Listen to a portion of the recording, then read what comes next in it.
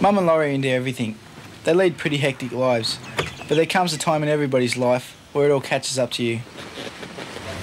The doctor said to him, how much, do you have a drink? And Laurie said, oh, yes, about 5 cans a night and 15, 18 of a weekend, Saturday, Sunday. And the doctor said, Jesus Christ, enough to kill you. So he's only meant to be 13 stone, and I think he's about 15 and a half, so he's got a long way to go. Mind you, I've seen him on so many diets, but this one might be a bit more precious because if he doesn't get a medical, he can't race cars. That is absolutely ridiculous. Might just well have had a beer. Jesus Christ. Oh. Well, can you fill it up? It's too much scotch. Why didn't you have Contro on ice? No, we don't like it. That's too strong for me. I've only just like a little bit But of there was only a little bit in there. It just seems pretty strong. That's all I can taste is scotch. You would honestly think that if you've got a problem and he's been told quite severely from this doctor that you have got a problem, that he wouldn't want alcohol at all. If someone said I was dying of cancer because I smoke, I'd stop smoking.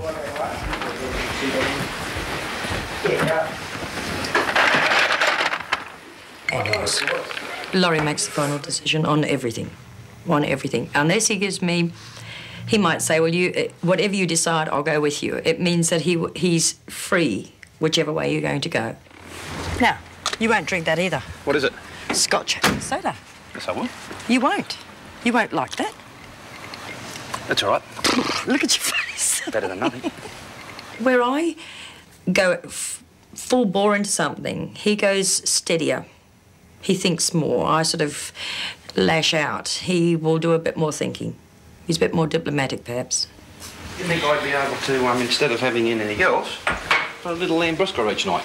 No way. A little wine. No I just said wine's way. okay. No way. Wine's not going to be fattening. A little lambrusco. Get me down a bottle. I've got some in the fridge, haven't you? No, you haven't. No way. You want this for?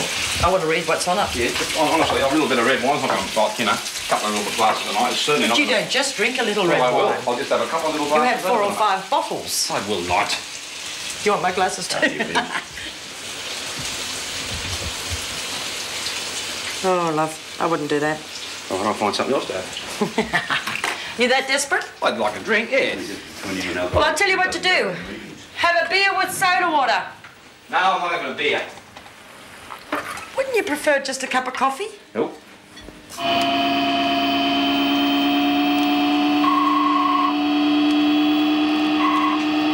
Mick's a pretty fussy eater, so it's really hard to cook him something different. It's sort of the same thing every week over and over again. And he's just starting now to eat a bit more, like change his variety in food. He's even asked me to buy him fruit because of his car racing. He wants to stop eating so much junk, and he's got to have green apples, not red apples. He's got to have peaches, but I've got to peel the fur off them. He wants grapes, he wants green ones, not red ones. He wants bananas, he wants oranges, but they've got to be cut into 4. So he's got all these little instructions with what he wants, but I've never in 11 years seen Mick eat a grape or a peach. And all of a sudden now he's asked for grapes and peaches. Here's your sun hat. Thanks, I get all your sun hat. Meanwhile, back at our house, it was hell for leather once again. Now, tomorrow, I thought about 11 o'clock we could trope in and get your uniform. Because Mother's got the money for it. Everything did I say? You have to say something You said to me different. last week, Mum, can we go and get my uniform next week? And I said yes. I said Mark, Scott and I are going in to get our uniforms and stuff. Well, that won't be possible because I have to pay for it. I've only got to get a couple of pairs of shorts and stuff. Well, I'll still go with you. It's a waste of time you coming, mate. I just cut it out. I'm not going in tomorrow. I can't go any other day. I don't want... What's the use of you coming? How? I'm not going to send you just blindly off with $300. What have I got to get? A couple of pairs of shorts and some shirts? Well, can you put them on a charge account? What? Can you charge them? What do you mean? Can you, Michael Baker, charge them to me? I don't see why you have to come. Well, I'm going because it's my money. Oh, it's just watching myself. Watching what Michael does, have a little bit to say. I think when I was brought up, I was told little kids were seen and not heard and sort of stuff. You know how kids are, they always want to be with the oldies and talk with the oldies and that. And I'm just watching myself sort of like, he's starting to answer back, he's starting not to do the work, he's starting to eat things that aren't really good for him and that. Am I stupid? Is there something wrong with me today? No, not at all. No matter... I've... What you just said, nothing wrong with it. No, you said to me last week, will I go and get your uniforms? I said that. You did? I said I've got to go get some summer But uniform. you didn't say you were going with Mark and... I never asked you to come with me. In the meantime. Well, at 11 o'clock tomorrow, I'm taking you in to get your uniform. And then I'm going to pay for your uniform. What's this? Are you leaving work for no reason? Well, what's the point of me giving you $300 and you telling me when you get to Central Station that you've lost it? From? Well, you need 3 pairs of shorts and 3 shirts. That's not going to add up to 300. You need socks. I've really quite had enough of it. I think you better just bring him back and just tell him that's what's going to happen. We've just told him he's going in tomorrow with you. Or he doesn't go. Simple as that. If he doesn't want to go, don't worry about it. Now, what are you going to do, the grass? Just give Alan a Well, bit. it's got a couple in it. Now, would you like to give her some of those pamphlets out this afternoon? Or are you too tired? I was going to do it tomorrow, but yeah, you're organising my life, you know. Mate, that's what I'm here for. That's what I'm here for. To organise your life. You're very spiteful today, Mum. I'm not being spiteful. I've hardly spoken to you. Exactly. That's why I'm in there listening to him getting in trouble. I'll come out to him and say, righto, do this right now, you know, so you're not in trouble. And same with his school, because when I left home and I stayed at a mate's place for, say, the last month of my year 10 before the exams, I was living in a mate's place and, you know, I mucked up totally with schoolwork and I don't want him to see him do this because he's twice as smart as me and Joanne put together. Because, you know, he wakes up, he reads a book. The only books I read are surfing magazines, you know.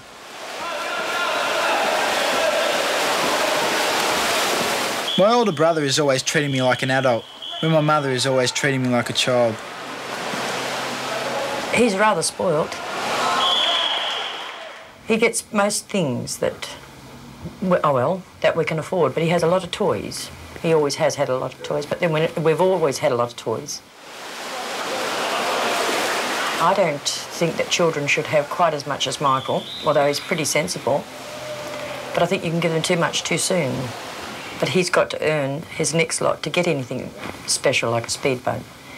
And I don't think he needs it just at the present moment. You know, he's only young. Laurie?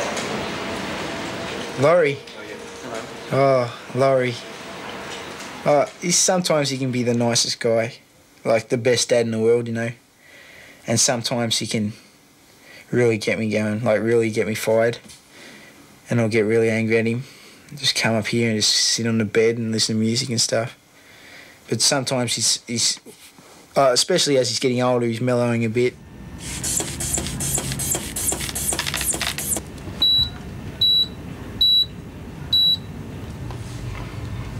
You haven't brought your blood pressure down enough, unfortunately. Still the same, is it? It's still too much. Well, we'll have to increase your Plendil then. Right. What are you on, 1 a day? 1 of a morning, yeah. So take 2 a day, 1 in the morning, 1 at night. Okay. Let's see if Laurie passed his test or not, like his medical. See if he can drive again. Why can't he drive? Because he's in bad condition. Really? Yeah, he didn't pass any of his tests. Laurie, mate, he's overweight, high blood pressure, a drunk, disorderly, stresses out. He won't pass. And he's overweight, got everything. That'll be the phone. Hello?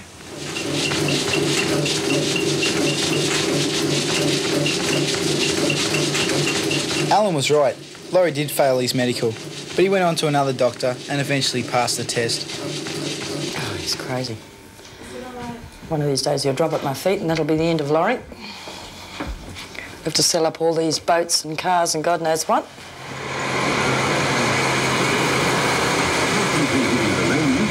Got you working, mate? Thanks, darling. Got you working? Oh, I'm all right. You go? Yeah. What do you say? Not a problem. Think you're okay? I've got to go and do an ECG. ECG? Yeah, you don't have to do it because you're... Yeah, I did one. I had that one. When? Today, up there. I was right on the limit. He said, do you smoke or drink? I said, oh, I don't smoke. I said, I do have the occasional drink. He said, what would you drink?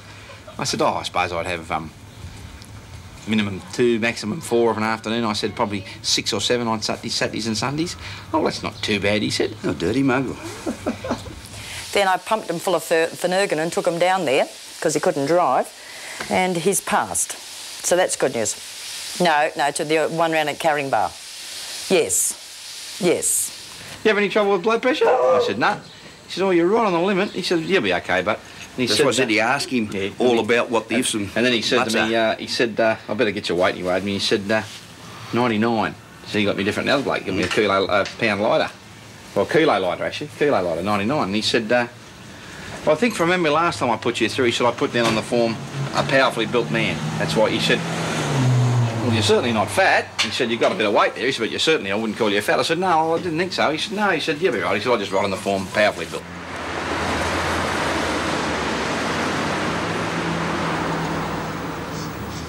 It's just great being a dad. I know there's some bastard times in front of me, little fella, when he's probably 18 or 20, will probably want to try and knock me block off or something like that.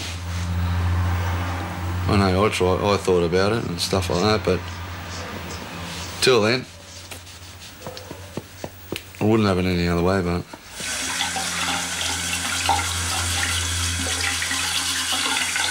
And Mummy, can't leave her out. She's our mate. Mum's the best. It's unreal being a parent. I never thought it would be this good after what everyone's told me, and watching what my parents went through with us kids. I never ever thought being a parent would be a joy, but I am loving it.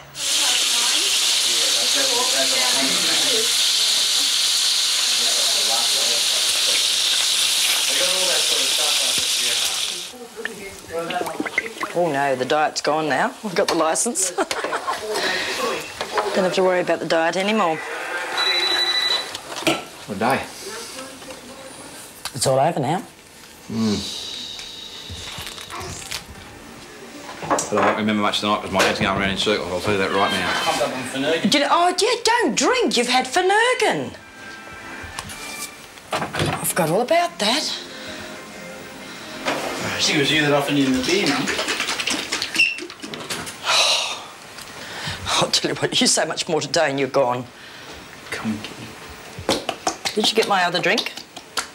I was waiting for you to finish off the one that you got there. Look how much is left. If I don't finish that one, then I haven't drunk as much. Did you hear that donkey ring us at 10 o'clock last night? That's right, I heard that. You flip. It offends me in someone at 10 past 10 I wasn't on a going to Sunday answer night it, about a actually. car. I was nearly... No, I'm half asleep. I'm dropping things and... Oh, really? You got no idea. That's not sauce! That's not sauce. Do you want some sauce? I'm falling asleep. Give me that. Do you want some... Asleep. It's in the motor sauce, please. Did you tell them what I took? I can't even talk. I'm having trouble talking. My mouth won't open. That's all I need. Just spoil the sauce some more. Just a bit if you had the sitting, I would have poured that on. Then go to bed. I'm going to have to. I'm going to fall asleep in a minute. We've got an air conditioner and pool at our house, where Dione and Paul haven't. So since Kane, they've been coming round quite a bit to cool off. It also gives Mum an excuse to hold and cuddle her grandson. I tell you, it's hotter in our house than it is outside. And we've got every window and every door open in the house. Even when he's a year old, he's going to be feeling the heat worse than he is now. Of course he is. He doesn't to start realise putting some now. money together for the deposit on your home. We've Yeah, got to start thinking about it. Now, if you say 50, you come to me, I'll give you 50. That's 100 a week. It's not going to take as long, is it? No.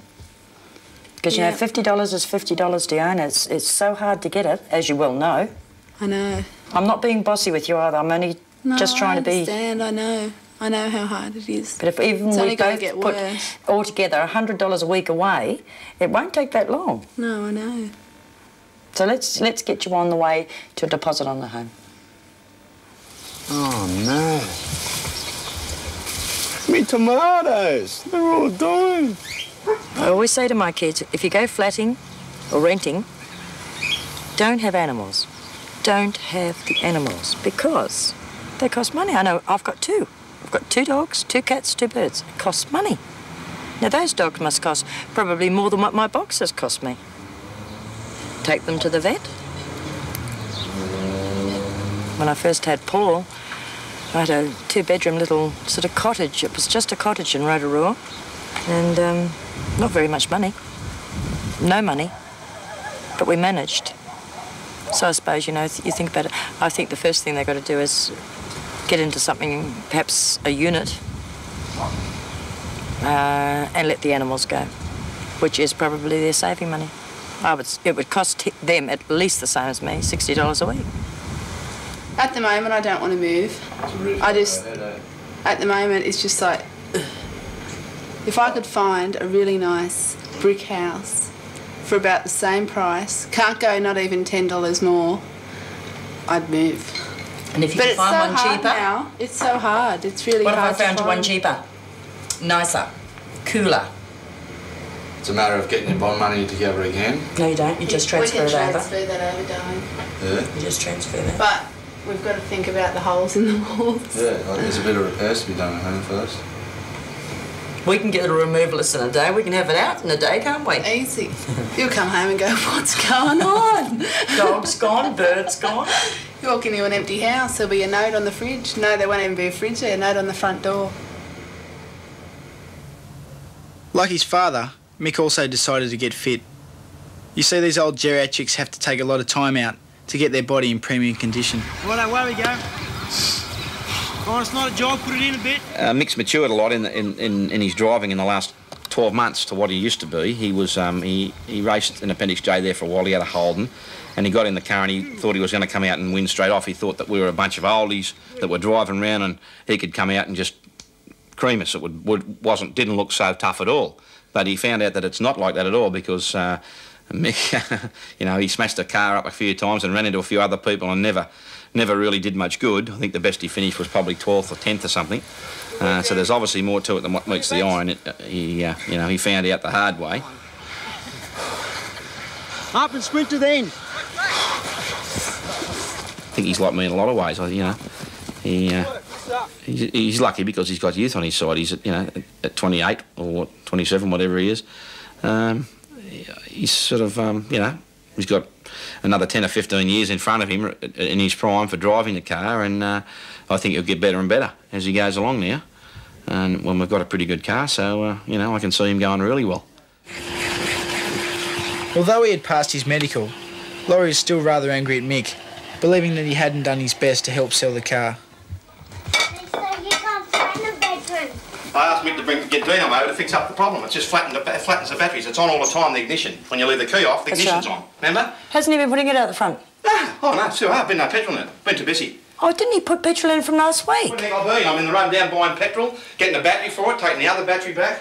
Oh, God damn. I've got the wall feeding. I'll take me billy cart to him. I'm worried about the Commodore. Oh, he is naughty. Why didn't they ring us and say we can't put it out the front, come and do something about it? What's the point of putting it up there? All it's doing is getting knocked around. It's covered in shit and finger and dirty marks. I watched it the other day for nothing. It hasn't been anywhere. Oh, dear.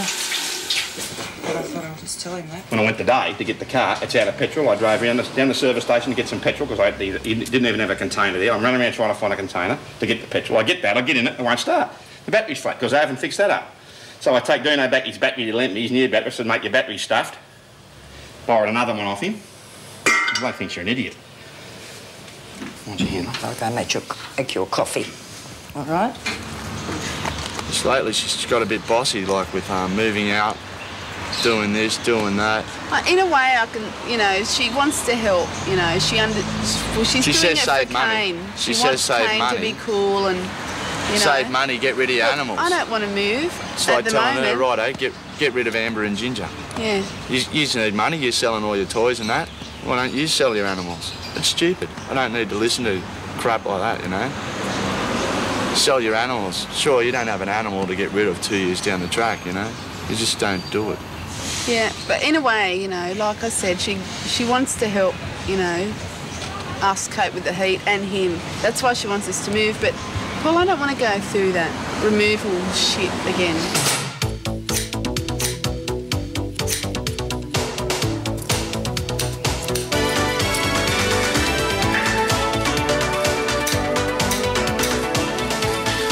Little hair. It's still got a bit of a still got a bit of a wang in it, isn't it?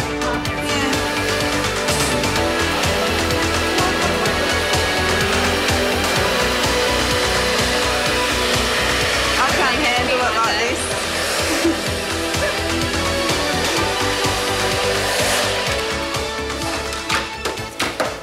Smells of Joyco. You've got to tread very, very gently with Paul and Dione. I went up to the hospital the day I was up there with Laurie, and Paul rang me that night and said, you know, Mum, I kept on saying, you know, I'd love to pick him up. Can I pick him up? Can I wake him up? And they took exception to it, so I've got to tread very, very carefully, because they're very possessive little parents at the moment. No, don't they? Yeah? No. Yeah?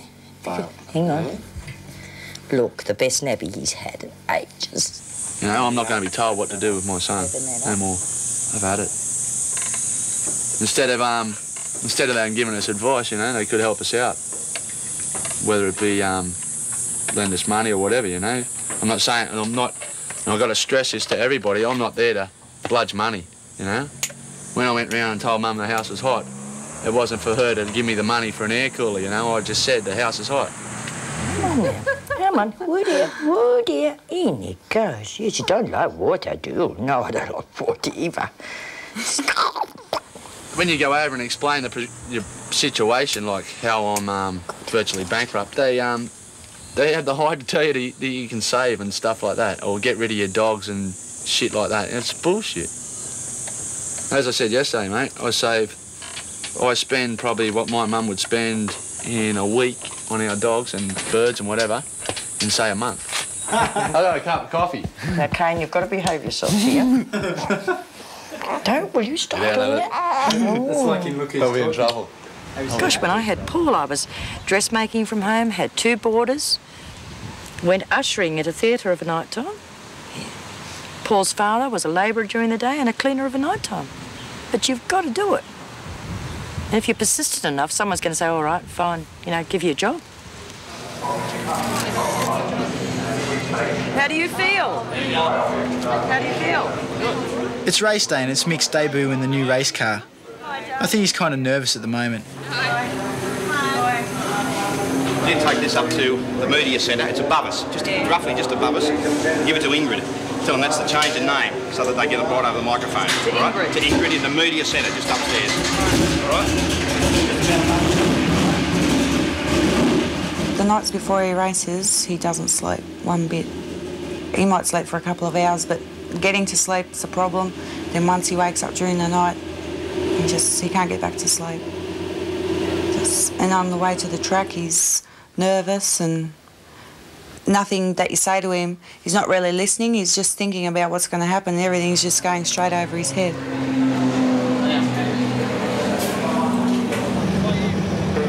Voltmeter come up then? Yeah. Just every now and again, if you get a chance, just turn it on for half a lap or something, your gearbox.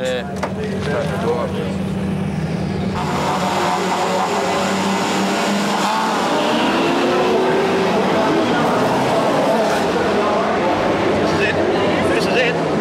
Come on, Mick.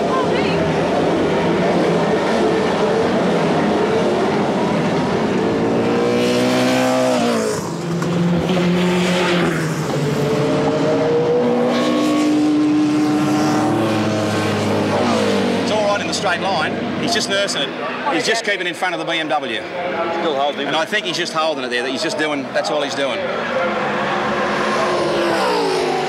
hasn't been biffed. To know that your husband's out there and he's not far behind all the big guys. So that's really good. He's right. He's where he was. He's keeping his distance from that black car, but he's just taking it easy.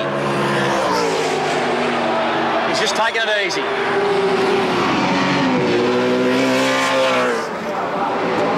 It's got 4 to go, love. Let your fingers crossed and everything else. My heart's going bang, bang, bang. I'd sooner be in the car than out here. Well, it'd be easy. I hate it out here.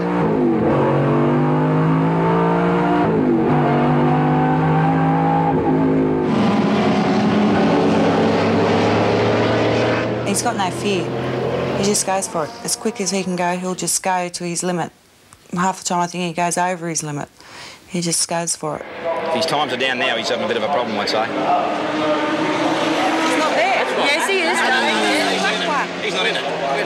He's not in the finish. Yes, he is. He's the next car round. Come on, Mick, just get it there, mate.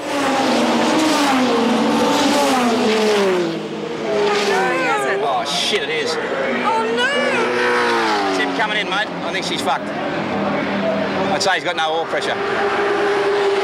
So far, including buying the car and racing at Eastern Creek the other week, it's cost about $25,000. But I suppose his hobby is just more expensive than anything that I could use $25,000 for. I reckon you can see oil coming out of it. Where's it coming from then?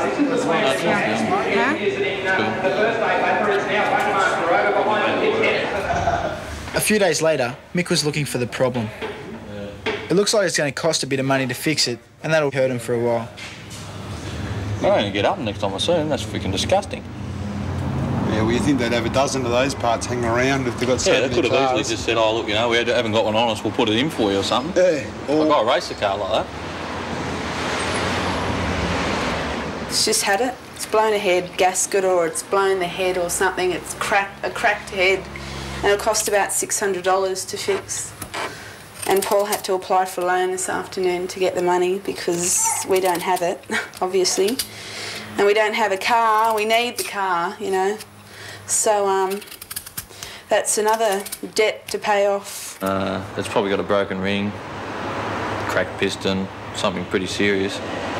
So unfortunately, it's not just a matter of fixing the oil leak. The motor's got to come out and be stripped down and rebuilt, basically. There's not much else we can do about it. So it's probably going to run into a few dollars.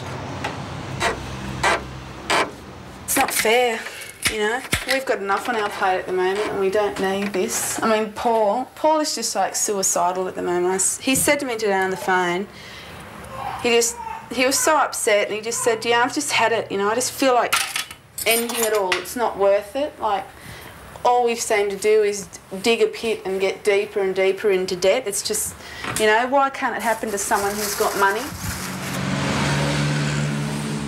Diane and Paul are going through a pretty rough time at the moment, but little do they know, there's some laughs coming ahead, especially in the next episode. So watch it.